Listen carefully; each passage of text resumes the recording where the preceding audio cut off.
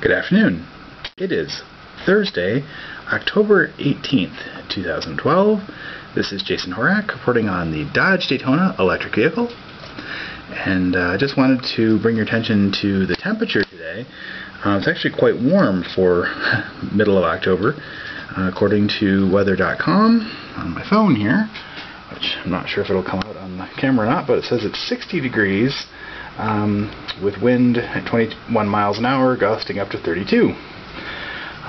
So that's 62% humidity. Typical fall afternoon.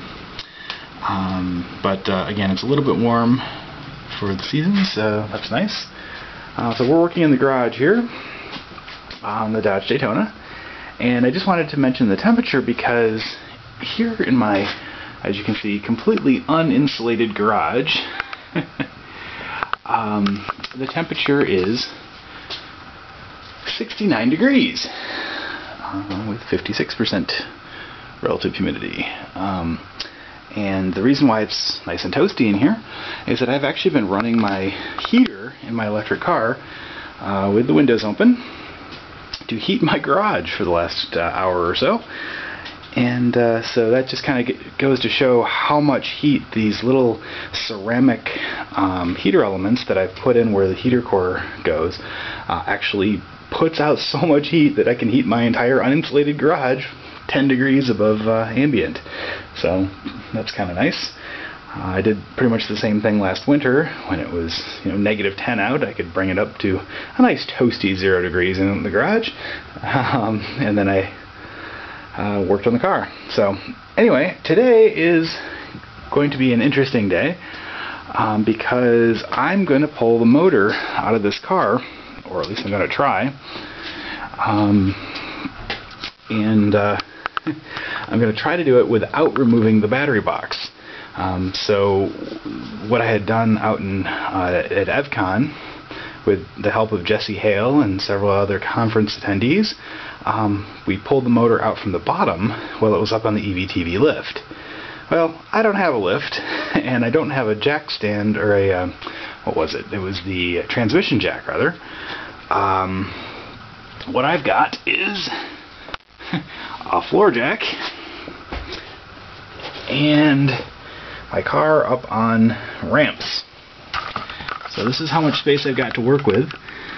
I also don't have anybody to help me, so I'm doing this solo. But yeah, so that motor I'm going to try to pull out from the bottom here, and I know it can be done as we did it out in EVCon, so here goes nothing. So I'm going to try to video various pieces along the way of taking this apart, and we'll try to come up with something useful to put up on YouTube. So basically, the first step is I'm going to have to support the motor with the jack, the floor jack, and then I'm going to remove these 4 bolts that just hold this metal plate on, which is the tail shaft support for the motor. It's pretty straightforward. I also have to remove this proximity sensor and the reluctor ring in preparation for actually pulling the motor out, because it does sort of catch on this metal plate if I don't. So those 2 bolts will have to come out as well, and then that whole end will be free. To get out the other side of the motor, we're going to have to take this bolt here, this bolt here. There's another one in the back. There's 2 up on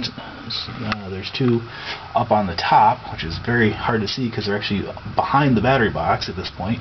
And then there's one right here that hooks to that. So I believe that is all the bolts.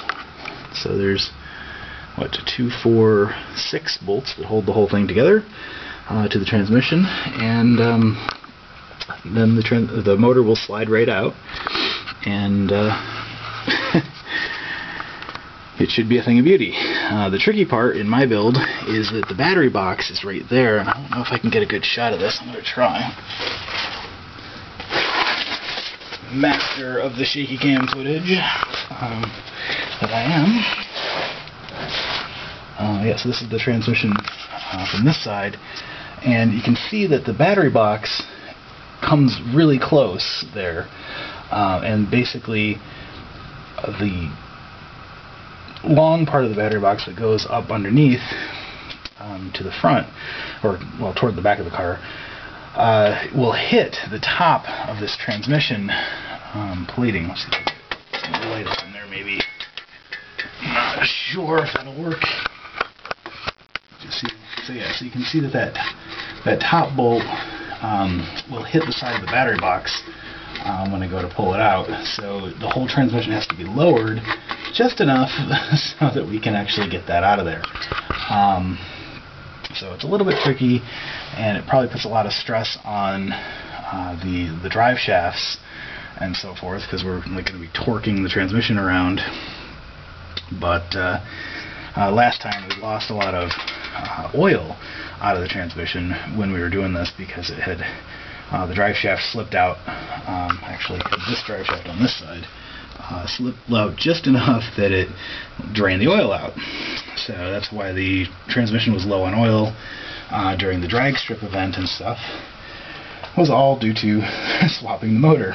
But whatever, it's all good. So now currently we have the transmission has the appropriate amount of oil in there, and I'm going to put a pan under here when I pull this, because I know it's going to leak again, and I'll be catching that transmission oil, and we'll see if I can not make too much of a mess. That's kind of the goal.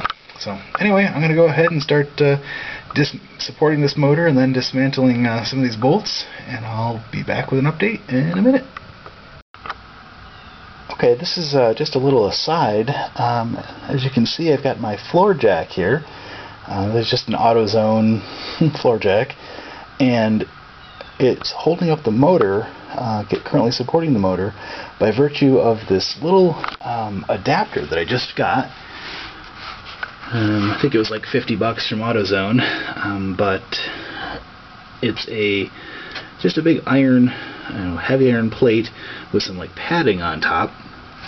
And what it's used for normally is to adapt your regular floor jack into working with a to being able to be used for motorcycles. So you could use it as a motorcycle jack as well. And I figured it would be perfect for this application, because I needed something that could support the motor very well, and I could tie the motor to while I was trying to pull it out from underneath this car. So anyway, I'm going to give it a try and see how this works. So again, at this point, all I have to do is pull out the 4 bolts on the end that hold the plate to the motor, and then the 2 bolts that hold that little retaining bracket for the RPM sensor here. So anyway, I'll take those out, and then that whole metal plate can come off, and the motor will just be supported by this jack and by the transmission bolts. And then I'll take the transmission bolts out, and we'll go from there. So anyway, I'll be right back. Well, as usual, it's never easy. But as you can see, we're draining the oil out of the transmission. This particular transmission does not have a drain hole at all, and so the only way to get the oil out of it is to pull the drive shaft. And as you can see, that's where all the oil is coming from, is the drive shaft. So just where the drive shaft goes into the transmission. So the motor, is no longer connected to its, it doesn't have any supports on it. And in fact, we've got all the bolts out, with the exception of 2 that are up on top. I'm try to get the light up in there so we can see. Well, in a Herculean effort, the motor has been removed from the transmission, and it came out more or less in one piece. Always a good thing. And there it is on the jack. So this was an incredible amount of work for so little gain just to get the motor out. and something that I had sworn never to do again. But here we are. So anyway, yeah, so the motor's out, and now we can see the spec pressure plate and the original iron flywheel once again, and the spec clutch. So what we're going to do is spin the motor just by hand, now that we can really get some more torque on it than just trying to spin the tail shaft. So as you can hear, there are bad crunchy noises, but it's not too bad, and the motor spins reasonably freely. So that's pretty good. Hoping that the motor won't be too badly damaged inside. A whole lot of more debris and chunks came falling out as I moved the motor out. Again, it looks like more brush debris, possibly some of the balancing clay. Who knows? But anyway, the motor is out. So I'm going to take a little break because this pretty much wore out all the energy I had for today. And but we'll see if I can get a second one later on and start taking the motor apart. So that should be fun and exciting. But just in case I don't get to it today, have a good day. Alrighty then, so as you can see, I've got the motor completely disassembled, or at least out of the car, and I pulled off all of the spacer ring and the transmission adapter plate.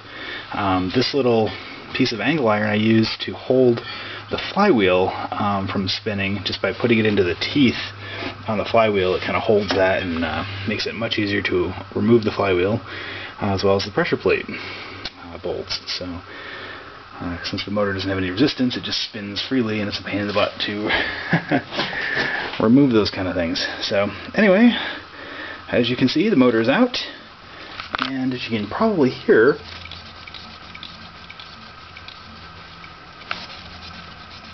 the crunching noises are much less bad. That's probably due to the fact that a great deal of black crap fell out of this thing just while I was taking out its bolts, and I haven't actually disassembled the casing yet, but there's definitely a lot of brush debris in there, and I'm really hoping that brush debris was all that bad noise was actually the brush debris scraping around inside the motor, which hopefully wasn't, as bad as other things that could be in there.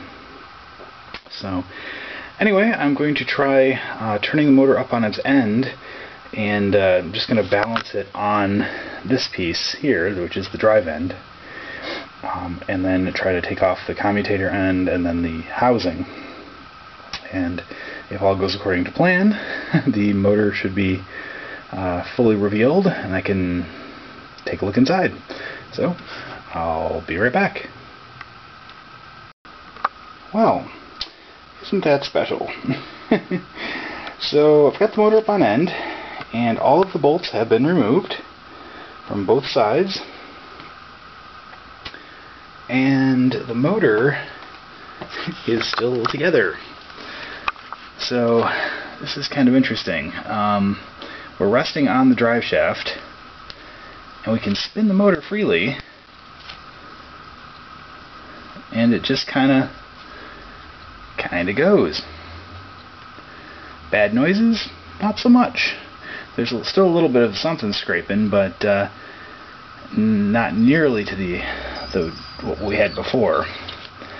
We can also go backwards or the other direction, because there's no brushes in here, so there's nothing to run backwards and cause problems. So anyway, it's so the motor is not coming apart, and I vaguely remember something on one of Jack's shows about having to put maybe even this motor, I'm not sure, but this top piece, I think they had to put like in the oven or something and bake it to make the metal contract or expand or something in order to get this on there. I don't know. This thing weighs a freaking ton. Putting it in my oven would be very difficult. Anyway, I also see some holes right here, and so I wonder if this has turned somewhat, possibly. I'm not really sure. It doesn't seem to be really moving at all. In my attempts to yank it off, and it's like, nope, I don't think so. So I'm going to go back and review some of Jack's shows and see if there's a super secret trick to getting the motor apart without breaking anything. And I mean, I could put a screwdriver in here and just kind of hammer it in and separate it, but that seems sort of violent for getting the motor apart. But yeah, I'm kind of impressed with the fact that it seems to be spinning pretty freely now that we got all that excess crud out of there. And who knows, maybe there's hope for the old girl yet. So anyway, I'm going to go do some research, and I'll probably call it a night, but we'll come back tomorrow with an update, and we'll go from there. Take care and have a wonderful night.